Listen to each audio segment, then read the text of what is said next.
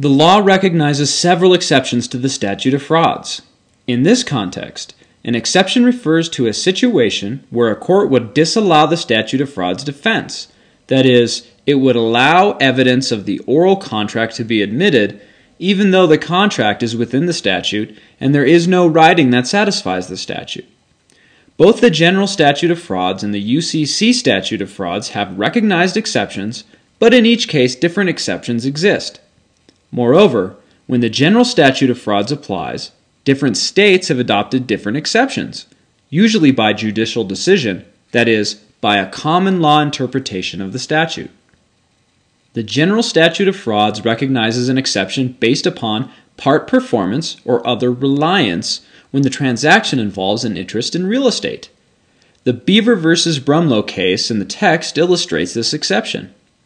The Second Restatement, Section 129, also articulates this exception.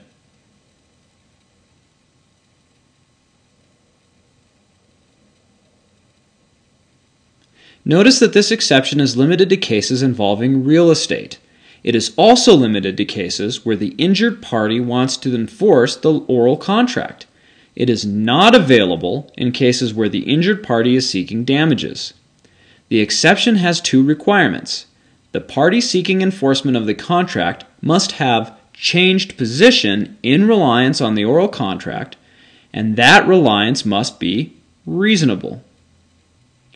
Section 129 overlaps to a considerable degree with Section 90 and the doctrine of promissory estoppel.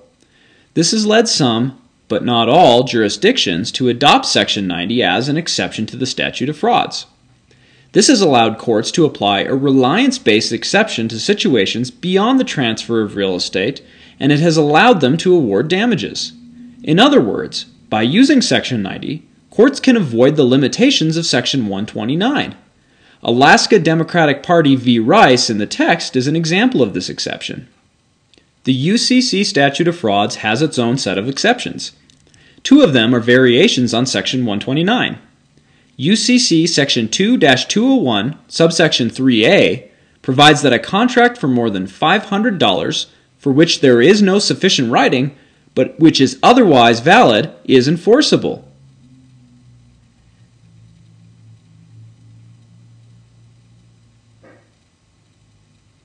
This exception for specially manufactured goods protects a seller who is partially performed by beginning the manufacturing process. Assume, for example, that wholesaler has ordered by phone a specially designed widget costing $2,000 for its warehouse. Manufacturer has to fabricate the special widget from scratch. When it's almost complete, wholesaler calls and cancels the order. The special widget is larger than ordinary widgets, and there are only 3 other companies who could use such a widget, all of whom are on the other side of the country. So manufacturer ends up melting the widget down for scrap. Assume there is no writing that satisfies the statute. Does the specially manufactured goods exception apply? 1. Was the widget specially manufactured? Yes. 2. Is it suitable for sale to others in the ordinary course of the seller's business? Probably not. There are 3 other potential buyers, but it sounds like the manufacturer ordinarily sells smaller widgets. 3. Did the seller make a substantial beginning to the manufacture of or commitments to procure the materials for the good? Yes. 4. Did the seller do this before receiving notice of the buyer's repudiation of the contract? Yes. 5. Do the circumstances reasonably indicate that this widget was to be sold to this buyer as opposed to other possible customers of the seller? Yes. Conclusion. It appears the exception would apply, taking the transaction out of the statute and allowing manufacturer to introduce evidence concerning the oral agreement. Remember, though, that the fact finder could still disbelieve manufacturer. All the exception does is allow the manufacturer to take its case to trial.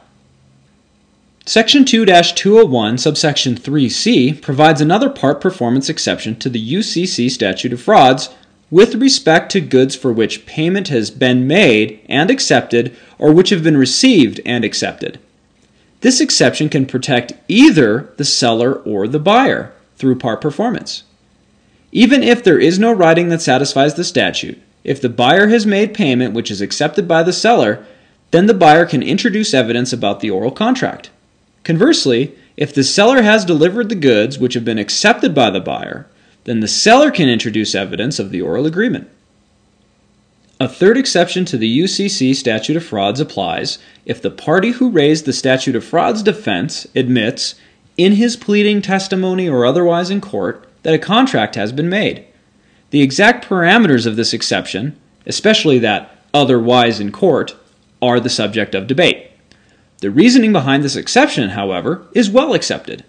If a party admits a fact in their pleadings, for example in an answer to a complaint, that a party is stopped from later denying that fact. So if in answer to a complaint for breach of contract, a party admits that there was an oral contract, that party will be prohibited, that is stopped, from arguing in a motion to dismiss that the contract is unenforceable under the statute of frauds.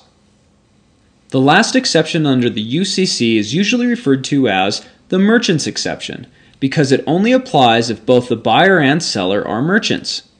Keep in mind that the UCC in general applies to all sales of goods, not just those between two merchants. The merchant's exception is found in UCC 2-201 subsection 2, which provides,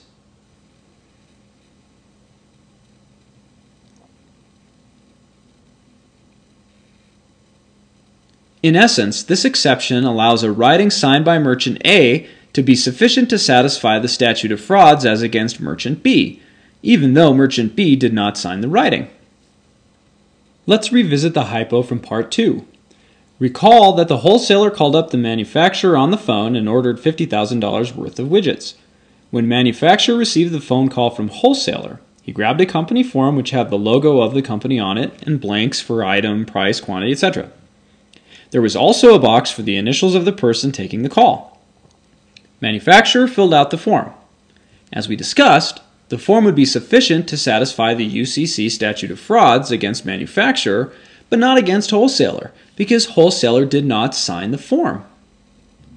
But assume that after taking the phone call, the manufacturer faxed the form to the wholesaler. A month goes by and the wholesaler does not object. Does the merchant's exception now apply? Well, was the deal between two merchants? Yes. Did the manufacturer send a writing confirming the deal to the wholesaler within a reasonable time? Yes. Was the writing sufficient to satisfy the statute against the manufacturer? Yes. Did the wholesaler have reason to know of its contents? Apparently. Did wholesaler give written objection within 10 days of receiving the form? No. Under the merchant's exception, the form is now sufficient to satisfy the statute against the wholesaler, even though the wholesaler never signed the form. This concludes the coverage of the statute of frauds. So, to summarize, statute of frauds analysis requires a three-step process. First, you must determine whether the contract is within the statute, that is, whether it is the type of transaction which is covered by the statute of frauds. Second, if the contract is within the statute, you must determine whether there is a writing that satisfies the statute. The writing need not be a written contract, but it must be signed by the party to be charged and meet whatever the relevant standard is. Third, if the contract is within the statute and there is no writing that satisfies the statute, you must determine whether any of the exceptions apply. If the contract is within the statute, there is no writing that satisfies the statute, and no exceptions apply, then the oral contract will be unenforceable.